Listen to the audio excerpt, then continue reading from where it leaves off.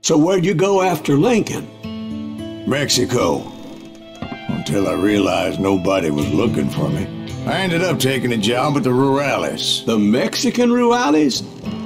I was hired to help them track down the cowboys. The most vicious outlaw gang in Cochise County? Curly Bill Brocious? Johnny Ringo? Led by old man Clanton himself. They must have paid you a pretty penny to take them hombres on. Not really. But truth be told, I had my own reasons for going after those boys.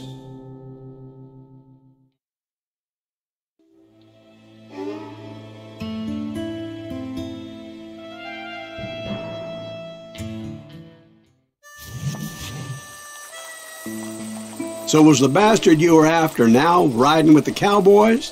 Roscoe Bob Bryant was his name. Oh. But no, this time it was a different bastard I was after. The aforementioned Mr. Ringo. And yes, he was working for old man Clanton.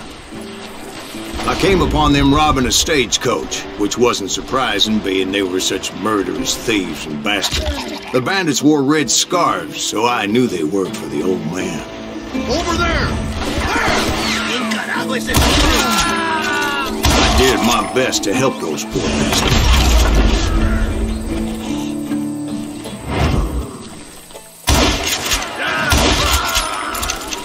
Moments later, the attackers were dead, and I checked the stagecoach to see how many passengers were still breathing. None. It was then I wondered if the rocks weren't hiding more bandits. Was that all of them? Or did I just hit the rear guard? I quickly got my answer. They attacked from on high like Apaches often do. They would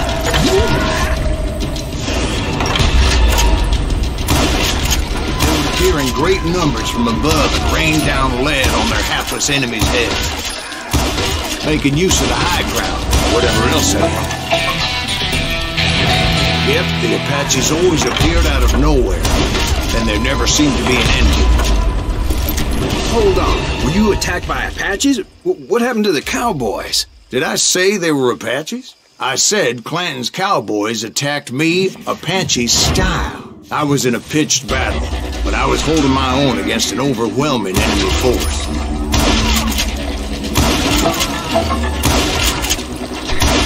See, at the time, I was still pretty green, but often blunder into regrettable situations. But I just kept shooting at anything I could see up in those damn rocks. I didn't see Ringo. I knew he was with the cowboys. He and Roscoe Bob had done me a dreadful wrong, and I was determined to have my revenge. But to get to Ringo, I knew I'd have to fight my way past these other assholes first. Unfortunately, I was running out of ammo. Another perfect example of my relative inexperience as a hunter of men. I immediately knew that a tactical retreat was called for, as my vengeful fury was much less impressive without the bullets to back it up.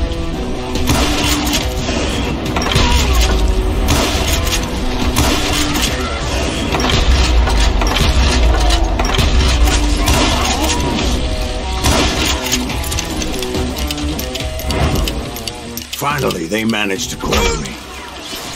Trapped as I was, the odds of my survival seemed pretty slim.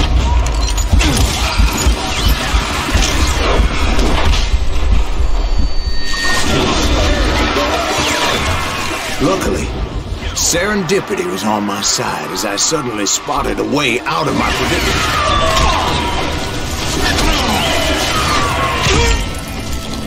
Hard to hit a moving target. I ran ahead, as if the devil himself was after me. Bullets were whizzing by my ears, but I wasn't about to roll over and die. I just kept running like there was no tomorrow. Because there wouldn't be if Clanton and his men caught up with me. As I was scurrying around those caves, I thought, what was I thinking? Going up against a gang like this?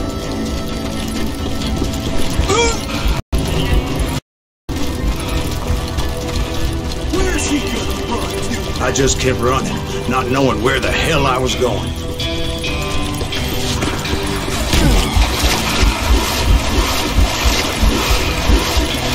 And that's when something miraculous happened. Like manna from heaven, I found the desiccated remains of what looked like an Apache warrior.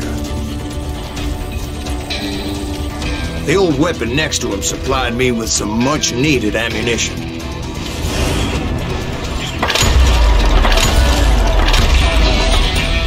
Pat Masterson once told me it was more important to be lucky than good, and he would know.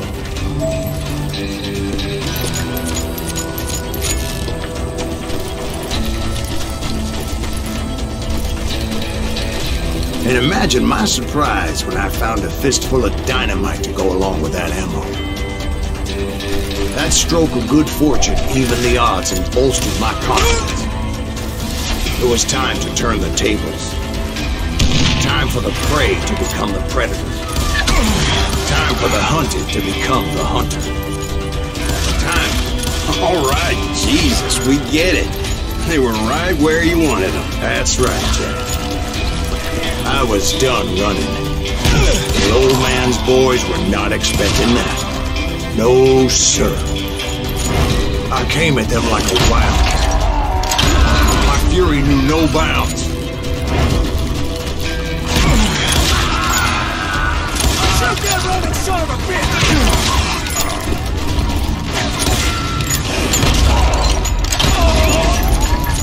It was finally time for that old man to pay for his sins.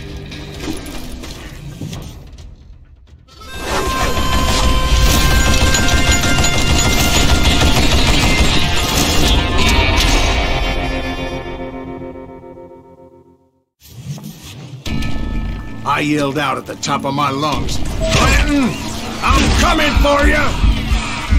A little stealth might have made more sense, to be perfectly honest. Because that old fool had a Gatling gun and enough bullets to last him till kingdom come.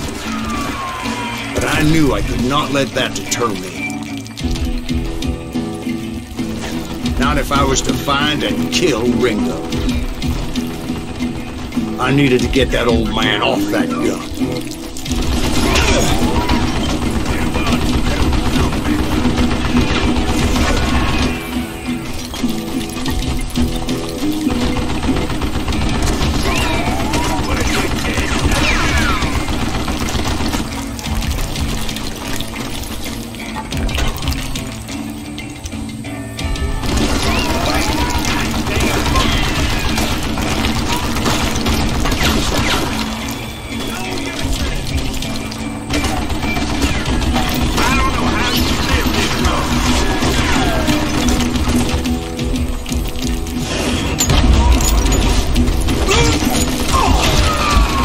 Everyone thought it was the Juarez who had come up against him in Guadalupe Canyon, but it was just me.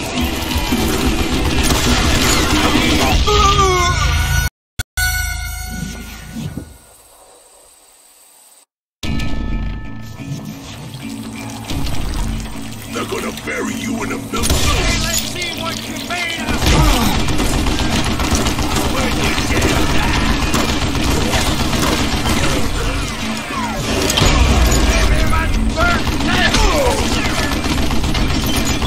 Yeah, well,